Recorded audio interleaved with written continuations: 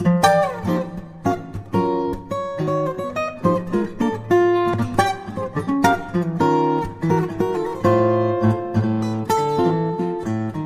and welcome to the Yes to Life show on UK Health Radio. I'm Robin Daly, host for the weekly show and founder of the UK's integrative cancer care charity Yes to Life, helping people with cancer gain an awareness of the choices they have for their care and for helping themselves back towards health. For the last few weeks, I've been dedicating a series of shows to an important new voice in the world of integrative cancer care, Mark Lintern. Mark has spent more than 8 years researching the mechanisms and origin of cancer and has a new perspective to share that has the potential to affect the way that cancer is looked at and tackled. I'm talking to Mark over the internet. Hi Mark, welcome to part 4 of our talk about cancer through another lens. Thank you for having me back. Okay, so listeners, if you just stumbled across this show at part 4, I do recommend you start at the beginning with part 1, as the material in this episode won't really have the same impact without the foundation that's been built up in the first 3 episodes. They're all available on Listen On Demand or as podcasts or on YouTube. So I'm going to start off with a little previously recap as per your favourite American series.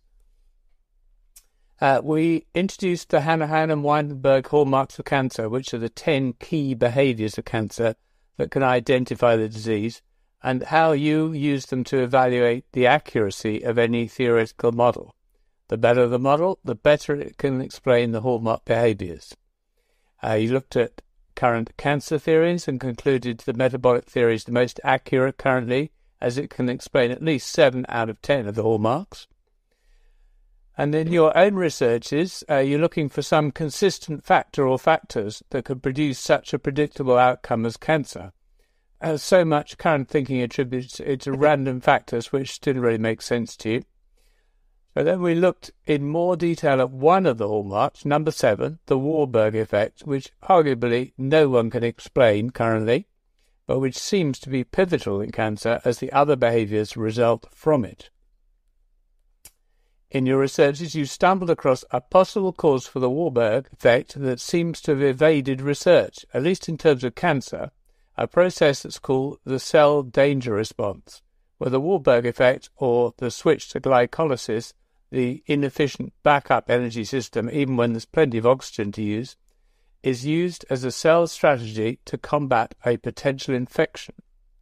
This led you to identify a mechanism that contrasts with other theories of cancer that all cite damaged cells as the central driver of cancer.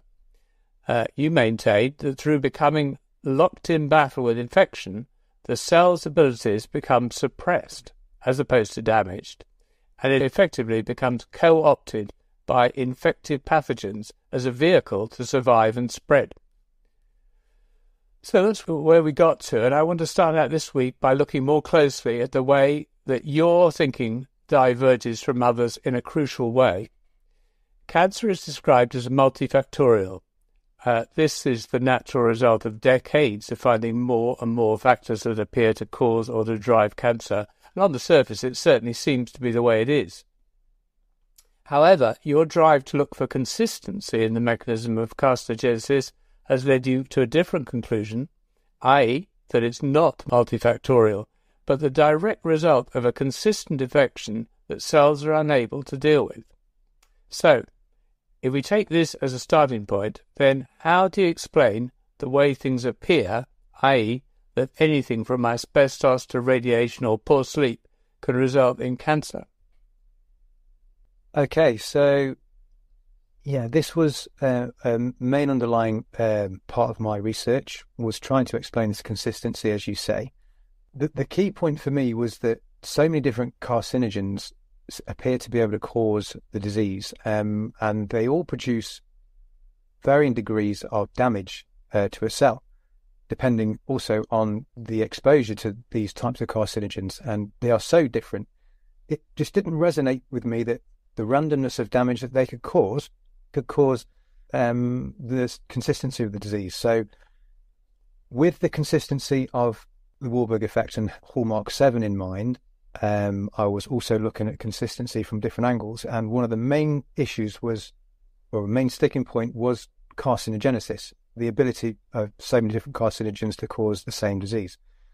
So I tried looking at that, and I focused on this consistency aspect, and I found that there were 4 particular consistencies that arise from all carcinogens, which obviously aligned with the research I was doing. Now, these 4 consistencies are inflammation, immune weakness, iron overload, and lactate overproduction. Well, at least some of those are within the Hannah-Weinberg hallmarks, correct? Yeah, so inflammation is a key hallmark 10, because it's seen as a precursor to the disease and to many other diseases. So that's one particular factor, and I suppose the Warburg effect elicits an overproduction of lactate because you have a sustained use of glycolysis, which produces lactic acid or lactate as a byproduct. So there's 2. However, I did come across in my research this correlation with iron and iron overload that I felt I needed to explain. So as I was explaining all these 10 hallmarks, I felt that all these other aspects of the disease I was coming across that scientists seem to be struggling to explain as well, I also needed to explain them, because it would be no good if I couldn't be asked that particular question. And so whilst I was doing that research and learning about iron's involvement, that then aligned with this desire in the back of my mind to try and understand the consistency. And of course, then you've got the Warburg effect in infection and immune suppression, and they all came to the fore, made me realise that all carcinogens, when you actually look at the damage they cause, not only cause the random DNA damage and other various damage to the cell that is multifactorial view, but they cause a consistency. Further. And this consistency of these 4 conditions that arise, I think, is what's been overlooked and is a large premise of what drove me forward to identify a singular or group of particular causes in the infectious space. Okay, so if you like, you're placing all 4 of these things which are the result of some kind of damage from a carcinogen. You're putting those kind of pre-cancer, they're kind of preconditions of cancer. Absolutely. So whenever, say, for instance, you'll have toxic damage from a particular carcinogen, you're going to generate inflammation because it's going to be the cell's response to damage that occurs, which will elicit possibly hypoxia in certain situations and a switch to glycolysis, because glycolysis is required to generate an inflammatory response and help with the repair process. Now, prolonged chronic inflammation is the issue here, because what we see happening is an extensive reliance on glycolysis, which will then overproduce lactic acid within the surrounding environment. Now, lactic acid overproduction suppresses the immune system at this site of damage when the inflammation is chronic. Now, you also have what's termed as anemia of inflammation, I think it's called, which is where, when you have chronic inflammation, cells recognize the danger that iron release poses, because infectious agents use iron in order to proliferate. So it's almost like rocket fuel, as is lactic acid or lactate. So the body essentially tries to restrict the availability of iron whenever damage to cells occur, because they're aware that if this iron is released or becomes available to pathogens, then they will use it to their benefit. Not to mention that when iron is released or freely available, it also suppresses immune cells at the site of damage. So you have this anemia of inflammation, which is where inflammation initially occurs. Cells attempt to draw in all the iron that's available in order to suppress its availability to pathogens, which is quite an intelligent thing to do, really. Definitely. So we have this chronic inflammation, and inflammation itself enables the increases and facilitates the infectious process because it opens the pores of the cell and makes it more vulnerable to opportunistic pathogens. But then over a prolonged period of time of chronic inflammation, you have lactic acid buildup and iron overload occurring because the cell can no longer, over a long period of time, contain the iron that it's absorbing. Right, I understand. So it becomes released within the damaged cells. And both this lactic acid overproduction and iron overload suppresses the immune cells at the site of injury. Now, this is the interesting aspect. This lactic acid fuels and the iron fuel opportunistic pathogens or particular opportunistic pathogens. So you now have an environment where a carcinogen has managed to damage the cell for a prolonged period of time, and that damage instigates these four conditions that not only suppress the immune response at the site of damage, but at the same time stimulates and facilitates infection of opportunistic pathogens if they're present in and around the area of damage at the time. So you have a beneficial aspect for infection to take place based on these carcinogens, and it doesn't matter which carcinogen it is. They all tend to produce chronic inflammation if it's sustained exposure, which results in lactic acid ion overload and immune suppression. Okay, so it's interesting. So these things that are, I mean, everybody acknowledges they're part of the process. They're things that occur in cancer, but they're not being thought of as having a relationship with infection particularly. That piece is not there. That connection is not there. But you're making that connection, saying actually somehow before the process of cancer has even begun, you have this setup of prolonged infection, which is actually beneficial eventually to the attacking pathogen. It starts off as a defense against it, but actually after a period it runs out of juice, so to speak, and the situation turns to the advantage of the pathogen. Yeah, so prolonged, I just want to correct you there, it's just prolonged chronic inflammation, not prolonged infection. So Correct. You'll have a microbiome that is generally commensal, and you may have opportunistic pathogens in there that aren't actually operating in a pathogenic sense at that period of time. Right. But the chronic inflammation itself will, over time, and depending on other factors, will benefit the opportunistic pathogens that may be present. So yes, like you say, that the mainstream in a large part don't appear to be viewing the disease from this perspective. This is where the multifactorial aspect comes into play, because you've got the notion that cell malfunction is the cause of the disease. So carcinogens will damage various aspects of the mechanisms within the cell, and then the cell goes awry because it's been damaged, and then that leads to the disease. And because there's so much randomness to that damage, that's where this multifactorial view or notion comes from. So because you can't explain, obviously, the randomness of the DNA damage and what have you, there's no consistent pattern there to explain the consistency of the disease. It's then assumed that it must be multifactorial, so many different combinations of this damage can cause the disease. But again, there's no evidence to confirm which combination of damage it is.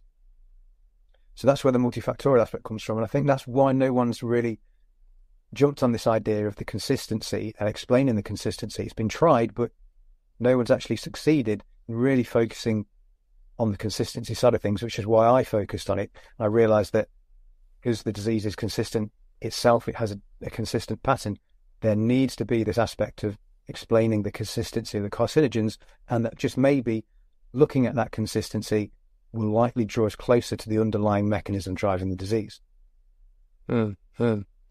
So if you were to look at the point at which a bad infection turns into cancer, from your perspective, where is that? Yeah, I think we need to define what we mean by infection, because I think most people, when they view an infection, it's of a traditional type of infection. So you get a rapid onset of bacterial or viral infection, maybe, and it's noticeable. It happens very quickly, and then maybe you'll have sepsis because the infection has progressed so rapidly. In regards to cancer, we're not looking at a rapid infection. It's more a slow-growing opportunistic infection that is locally contained. And that only arises, I'm suggesting, from the ability of the carcinogens to damage the terrain of the tissue. So once consistent or chronic inflammation occurs within that tissue environment and cells cannot repair that environment, then you have an opportunity for pathogens within the microbiome, within that tissue, if it's prolonged enough, to benefit from the immune suppression and the excess lactic acid and iron overload. And they will then utilize that in an opportunistic moment to invade the vulnerable cells that are damaged, and may be able to then sustain themselves within those cells intracellularly. They're not necessarily going to go and cause huge infection throughout the rest of the body, because the rest of the immune system of the body isn't necessarily weakened. We're not talking about immunocompromised patients here. Right. Necessarily, although obviously that plays a role in cancer. We see that later on with other studies showing that immunosuppressed patients are more susceptible to cancer because their immune systems are suppressed. But I think this is where the confusion sometimes lies, is in that when we mention infection, people are assuming that it's going to be because the immune system is suppressed, or can't fathom why healthy people who have a strong immune system would get an infection or allow an infection to cause a disease. It's not a traditional infection. It's an opportunistic pathogen within tissue that normally works with the microbiome at that moment in time and is commensal, but then is benefited from the damaged terrain caused by the carcinogen or whatever toxin it is, causing the sustained damage to the cells. And it's a localized intracellular infection within that tissue. UK Health Radio, the station that makes you feel good.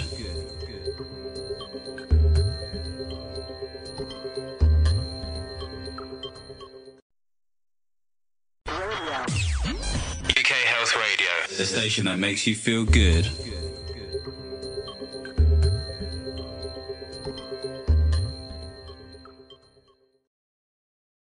Okay, so a couple of important words there, commensal and intracellular. Do you just define both of those to make it quite clear? So a commensal microorganism is one that works almost synergistically with your cells. So it's not causing damage, it's living harmoniously with your tissue. But then it turns into an opportunistic pathogen when the environment supports its transition into a parasitic entity that can take advantage of the damage to cells. Right. So intracellular simply means within cells. So this is a lot of the time we see infection occurring or pathogens being extracellular, so surviving between cells, but particularly intracellular pathogens will invade the cell specifically and survive and thrive within the cell itself. So that's very important. That's a kind of characteristic of the mechanism you're describing. Yes. Yeah. Okay, good. So now we've got a way to begin to make sense of the random, unpredictable side of cancer. So you're saying there's a consistent set of conditions that they all generate that set the scene for a pathogen to successfully gain a foothold inside ourselves. Yeah, so this is essentially the initiation stage of carcinogenesis, of which there are three. So that's an important stage that scientists are trying to explain how the initiation stage of carcinogenesis occurs. So how cancer is formed from a carcinogen. Because at the moment it's not understood how that occurs. Right. Okay, so I think at this point, in terms of mechanisms, you've got a coherent story to tell of how cancer begins, carcinogenesis, and how it develops. So I'm just wondering if you could now give us a very top-level description of cancer, all the way from the first occurrence of the damage, whatever it is, right the way through to metastasis. Okay, yeah. So We've covered the initiation stage of carcinogenesis, so let's assume that we've had chronic inflammation for a long time, the immune cells have been suppressed, lactic acid overproduction is in full swing, we've got iron overload. The immune cells at the site of damage are finding it difficult to help repair that tissue damage because it's ongoing, it's chronic, and this lactic acid iron overload is suppressing them. Now, this provides an opportunity for the pathogens involved. They feed off the lactate and the iron, and they essentially invade the cell successfully. This may not happen all the time. Obviously, it's opportunistic in nature. Now, there are various mechanisms they use to do that, and I'm obviously just going through it very simply. But particular pathogens can use particular receptors, such as the HER2, and they are absorbed by the cell through these particular receptors. There's also many different mechanisms involved. But once the pathogen is inside the cell, there are many aspects of further immune evasion they can apply through providing toxins or metabolites of their own. They can also manipulate the cell to produce something called PDL1, which is an expressive protein that allows the cell to evade immune detection, which is very paramount to the ability of cancer cells to evade immune detection. That can be instigated by pathogens, intracellular pathogens. Right. So as we described a little bit earlier with the Warburg effect, the Warburg effect is a response to pathogen or infection, pathogen invasion. So all the while we're having this invasion occur intracellularly by these pathogens, the Warburg effect is in play. And once inside the cell, the particular pathways that are involved in mediating the glycolytic pathway or the Warburg effect, the energy switch that we see, can be controlled and suppressed by the intracellular pathogen itself. Furthermore, there are many defense mechanisms that the cell can deploy, one of which being cell death, apoptosis. These intracellular pathogens have also been shown to suppress this cell death mechanism. So already what we have is now the inability of the cell to die, and the growth receptors have potentially been stimulated, and further immune suppression is on the cards because the pathogen has initiated several methods of further suppressing the immune response. So these are all hallmark behaviours you're talking about? All hallmark behaviours, and at this stage you have essentially the cell has lost control. It's now working on autopilot in order to try and defeat the pathogen, but it cannot commit cell death. So you now have the proliferative state in that glycolysis is sustained, and cells are likely to proliferate and not die as they should, because they can't. The pathogen is suppressing that process. And because you have this process, you have an extension of glycolysis occurring, which results in a continued production of lactic acid. Now, that has many detrimental effects, which can lead to the cells around the damaged tissue losing their integrity. So the suppressive signals that you normally get from cells around other cells that would normally prevent them from growing become lost, quite simply because the lactic acid is corrosive.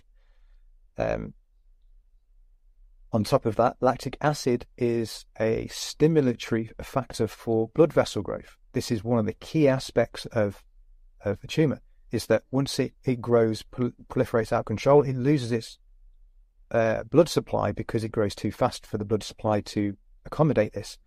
But lactic acid production itself is a stimulatory factor for angiogenesis, or the growth of new blood vessels. This is a normal mechanism we have in our biology that allows us to improve our blood supply. So, for instance, when we sprint, we produce excess lactic acid. So athletes will push themselves, and when they do push themselves and they're using glycolysis to a greater degree, they're producing more lactic acid, and that's not beneficial for the athlete. So the body responds due to the increase in lactic acid in order to facilitate more blood vessel growth so that more oxygen can be provided to those cells to enable oxphos to occur, which provides more energy for the athlete. So this constant control by the pathogen instigates this overproduction of lactic acid, and then allows new blood vessels to grow. So these blood vessels then grow towards the cells in a haphazard manner, as we see, dependent upon the level of lactate being produced, dependent upon the level of control the intracellular pathogen has in any particular cell at any given moment in time. So from here we have a situation now where it's chronic, even more so than the early stage of cancer. So the cell is being constantly damaged all the time. This kind of explains the random damage that we see occurring. We have toxins coming from the pathogen, free radicals being produced in a battle between immune cells and the cell itself. A lot of other factors, such as E-cadherin, which I can go into a little bit later, which are junctions on the cell that enable cells to adhere to each other. So these pathogens can reduce E-cadherin, essentially, which allows cells to break away from each other, which is very interesting. So you can now imagine you've got this corrosive environment occurring, and you have a massive cells. So you've got iron overload, you've got lactic acid being produced, and now you've got more immune cells being drawn to the tumour mass. And these immune cells can't get access to the pathogens that are within now the tumour mass because they're being protected essentially by the overproduction of iron and lactic acid in the surrounding tissue. So you have these macrophages and immune cells that are becoming senescent, or they're being blocked from doing their normal job. They're being stopped essentially, and they're just sitting there around the tumour, unable to attack the pathogen inside because it's protected. So you have ongoing now damage to the cell. Mitochondria within the cell are getting damaged as well. Now, the interesting thing here is that when mitochondria are damaged beyond a particular degree, which will occur over a period of time of not being able to kill the cell through apoptosis, they instigate a system of signaling called retrograde signaling, where they signal to the DNA contained within the nucleus to try and transform the cell in a defensive response, essentially. Now, this signaling can instigate the transition of a normal or regular cell into a cancer stem cell through what is called an epithelial to mesenchymal transition. So what you essentially have with all this, pathogen is damaging the cell over a long period of time with this whole battle of trying to kill the cell itself through free radicals and toxins. And that results in excess damage now to mitochondria and the DNA in the nucleus, which explains the random DNA damage that occurs, but also explains the transition to a cancer stem cell, which turns the disease into a deadly form. From here, cancer stem cells are a lot more resistant to chemotherapy and various other drugs. We also have the instigation of blood vessel growth, and the lactic acid can make the blood vessels leaky, essentially, because it's so corrosive. So after a long period of time, you will have cells that end up breaking away, cluster of cells breaking away into the bloodstream because of the corrosive environment that's been caused. These cancer stem cells break away with a cluster of other cells, and the last-ditch effort that the immune system has against trying to affect these cells is to produce a sticky protein called galectin-3, and we find a lot of metastatic cancer cluster cells that are traversing through the bloodstream are surrounded by this sticky protein called galectin-3. This sticky protein allows the cancer cells to adhere to other cells within the body at a distant site. Now, this galectin-3 is an antimicrobial protein being produced. Essentially, it has many other functions, but one of its functions is as an antimicrobial protein. So, in a sense, the body is trying to rid itself of the intracellular infection, is unable to do it for various reasons, and things like galectin-3, the creation of cancer stem cells, enable the metastatic process to occur at a distant site, and the infection travels with the cluster of cells, allowing the whole process to begin again at a distant site, and there you have metastasis of the disease. UK Health Radio, the station that makes you feel good.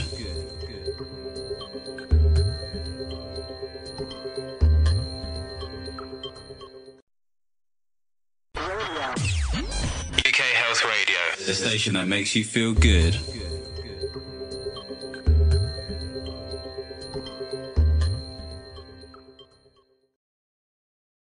Oh. Wow, what a story, eh? But you've got some reasoning behind every step of the way, which is interesting because that's really not been as something anybody's been able to put forward before. Okay, so there's one question that remains, and I imagine it preoccupied you a lot, but and that is, well, what exactly is the culprit then? What's the pathogen, the microorganism that's causing all the trouble, or indeed, is it a whole assembly of culprits? Maybe to start us off on this subject, can you tell us what potential pathogens were under consideration? Well, you've got parasites, you've got bacteria, fungi, viruses. And there's a lot of information in the literature about viruses and focusing on bacteria. But there doesn't seem to be that much associated with parasites and fungi. But as I've gone through the whole process, my initial research was focused on what was most prominent in the scientific field, which was initially viruses. Okay.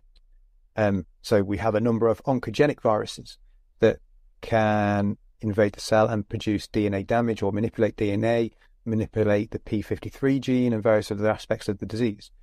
And these are seen as being the driving mechanism of cancer. But the problem I found with several of these, in particular bacteria and viruses, and even parasites, because parasites are normally rather large and quite easily identifiable and not found to be present in all, particularly all cancers, is that viruses and bacteria can't explain the disease as well as fungal pathogens can.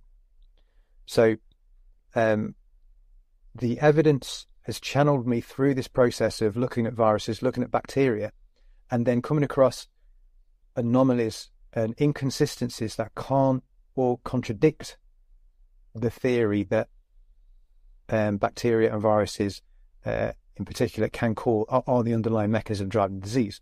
Now, that's not to say they're not involved. Clearly they are. It just depends on what capacity they are involved. So here we're back into this multifactorial territory again, where they appear to be some of the things that cause cancer, along with lots of other things. But you're saying that maybe their role is different to being the actual cause. Yeah, so because how infections currently viewed, it's accepted that around 20% of cancers are caused or triggered by infection. It's based on this multifactorial cell malfunction concept. So the infection goes in, damages the cell, and then it's the damage to the cell caused by the infection that then drives the disease. It's not the infection or the pathogen per se. Right.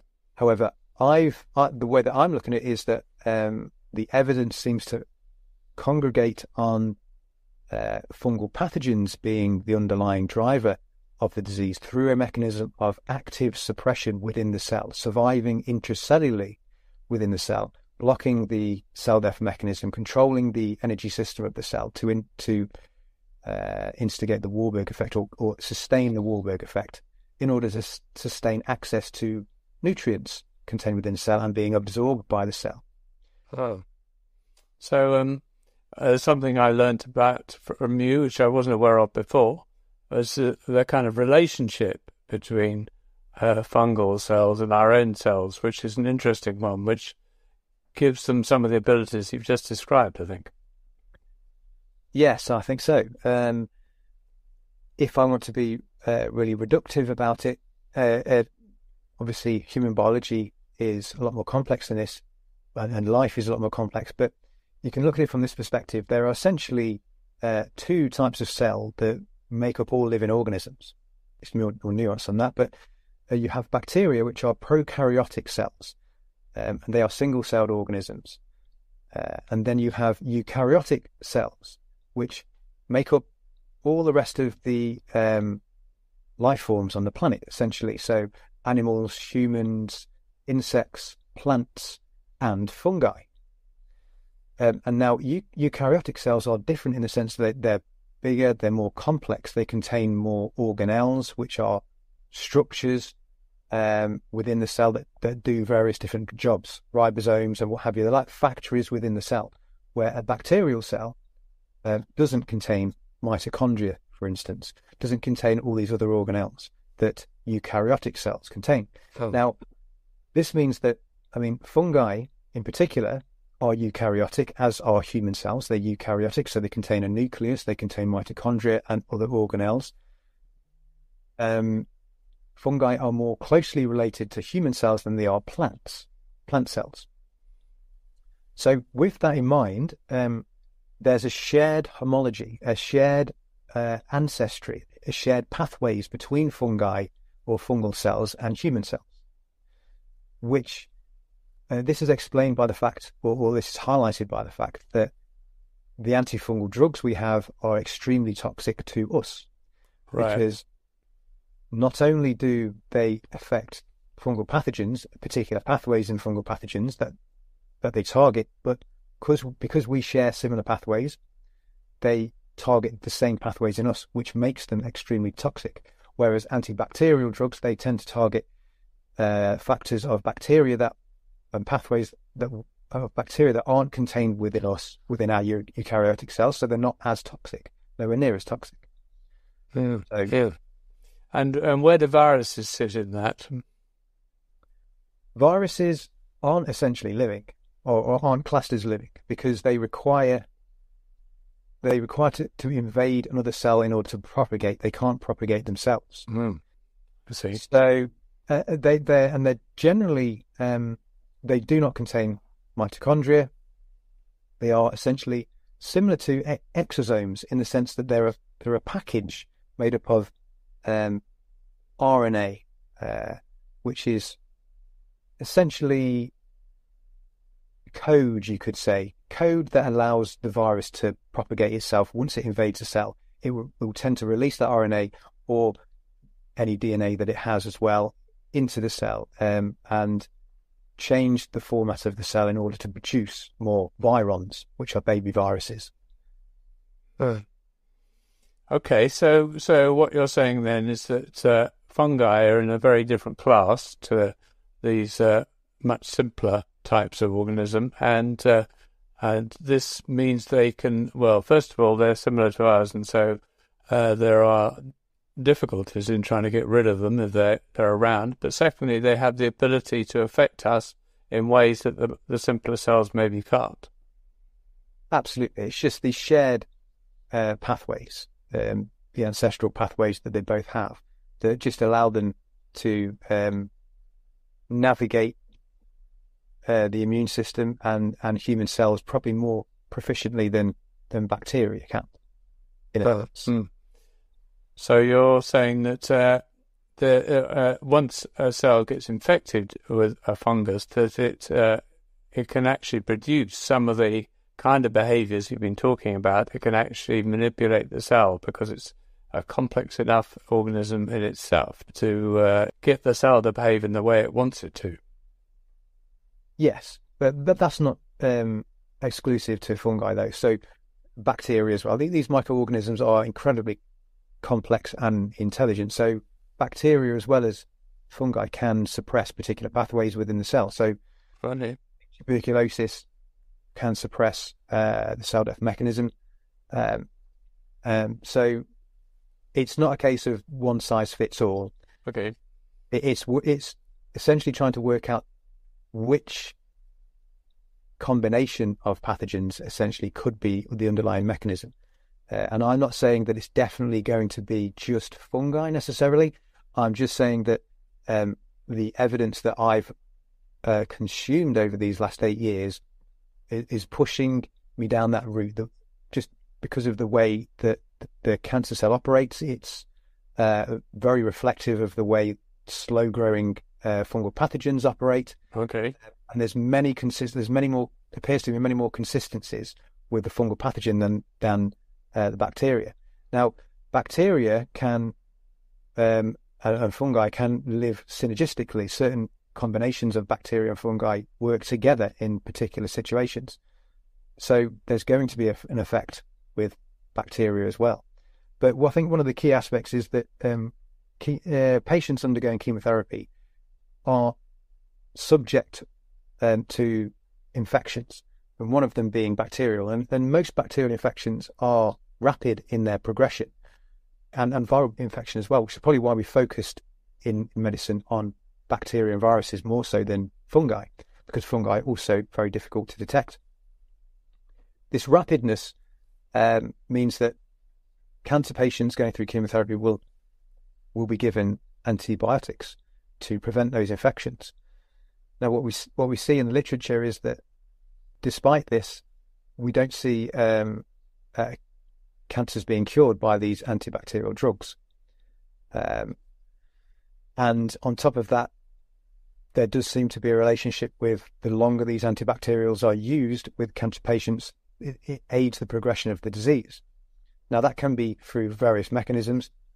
The antibacterials can be killing the beneficial bacteria within the microbiome, which could then aid the disease, irrelevant of whether fungi are present, or that in itself would aid the fungal pathogen because it has less competition from the beneficial bacteria that would normally control it or contain. But also antibacterial drugs will affect mitochondria because mitochondria appear to have a bacterial ancestry. So they are affected. So you're potentially damaging or restricting or inhibiting the metabolism of a cell anyway. The healthy cells, right. Yeah, there just seems to be a lot of evidence in favour or largely in favour of a fungal pathogen being the underlying mechanism driving this suppression of the cell, which then leads to a tumour mass and the corrosive environment. And the corrosive environment where immune cells are unable to defeat the pathogens that have taken the opportunity to invade these cells. Okay, well, look, I know in your book that's coming soon, you've built up quite an array of evidence to support your leaning towards fungi as being the culprit here.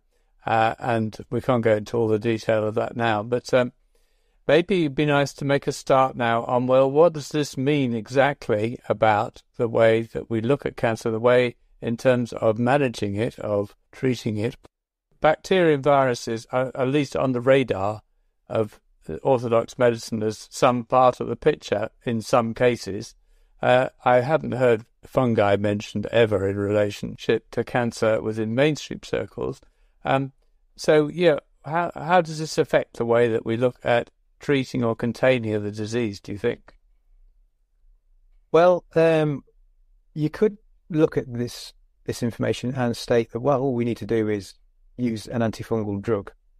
Now, I want to emphasize that no one really should be drawing that conclusion because there is a danger in using antifungal drugs because they are extremely toxic. So depending on your health status and the other drugs that you may be taking at any particular moment in time, it's always preferable to speak to a medical professional.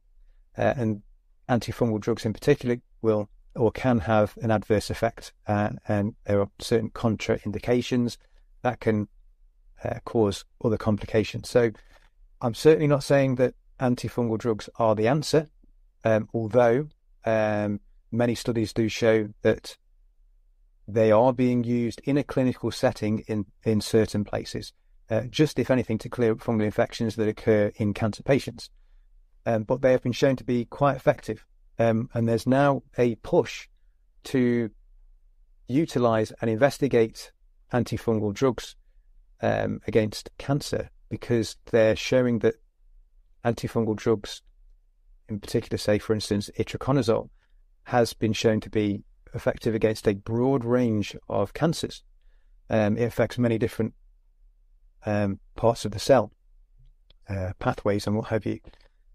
So there's definitely a need to look at the antifungal drug side of things, but there's many other aspects of the disease, many other treatment programs that, for instance, from the metabolic side of things, restricting glucose, fasting, and various other natural substances that not only target pathways within cancer cells, but also target fungal pathogens. For instance, you have the Care Oncology Clinic. They're using particular off-patent drugs, metformin, mebendazole, various statins, and doxycycline, I think. And when you look at a number, not just those four, when you look at a number of other off-patent drugs that are being used and being studied at the moment that appear to be effective against cancer, they're also antifungal in their own right. So studies have been performed showing that they affect common fungal pathogens. So while drugs will independently affect pathways within cancer cell directly, there is also this other aspect, this other perspective that I want to draw attention to. Could it also maybe be that these drugs are actually affecting the fungal pathogens contained within the tumour, and then that's the reason, or one of the reasons why we have a positive effect against the cancer? Solely just because the drug is directly affecting particular pathways. Because what I found is, when I came across the studies showing that antifungal drugs have a broad effect, which incidentally antibacterials don't. Some antibacterials do affect cancer cells in a positive way, such as doxycycline, but that's for a different reason other than bacteria. It's targeting the OXPHOS pathway within mitochondria. When I look at antifungal drugs being effective against a broad range of cancers,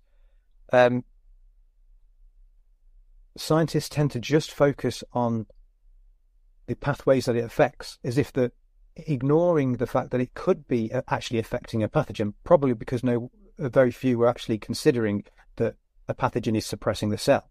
So scientists are so drawn to this aspect of the cell is to blame for cancer because it's gone wrong. It's the fault of the disease. So therefore we must block its pathways. And this antifungal drug, it's killing the disease and it's affecting this particular pathway and this pathway. So therefore that must be the reason why. But I'm saying, well, is it affecting that pathway because the fungal pathogen is actually controlling that pathway? Interesting. So it's a completely different interpretation of the same observation. Yeah. Interesting. Well, look, I want to talk much more about the whole metabolic approach to treating cancer, because it's it's kind of a developed art these days, and there's a lot known about it, and definitely is helping people survive. So I'd like to go into that in a lot more detail and how this sits in amongst it. We're out of time for this week, so that's where we're going to start off next time. So thanks very much again for another dive into your scientific discoveries. Thanks, Robin. Bye. There's no getting away from the complexity of cancer, indeed the complexity of human biology, but I hope in these interviews we're succeeding in putting Mark's ideas across in a way that anyone can understand. Why does this matter? Well, it's a very different way of viewing cancer, and whereas it could take years for a full evaluation, many people simply don't have the luxury of the time to wait for the science to catch up. Fortunately, it's clear that there are known ways of addressing the possibility that Mark is correct, that, in the hands of a skilled practitioner, are safe and that don't require people to stop any existing treatment. For those of you who are in an urgent situation, I want to let you know there's a pre-publication release of all the key chapters of Mark's book, available under the title Cancer Through Another Lens, from the Yes to Life shop. And you can access the shop by going to the Yes to Life website, that's yestolife.org.uk, and clicking the link to the online store right at the very top of any page of the site.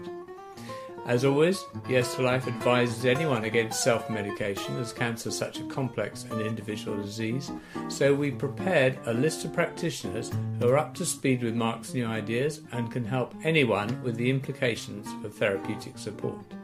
For more information, contact the Yes to Life helpline by calling the number at the top of every page of our website, 0870 163 2990, or by filling out the form on the helpline page, which you'll find under the I'm New Here menu on the website.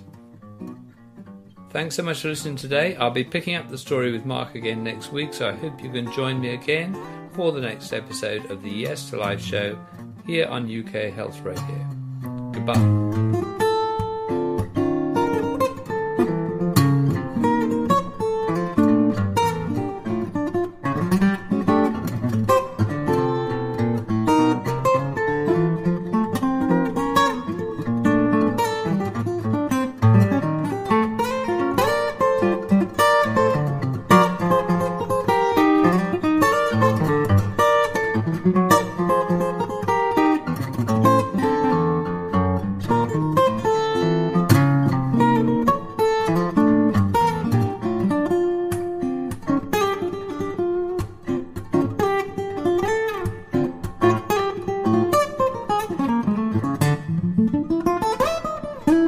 you.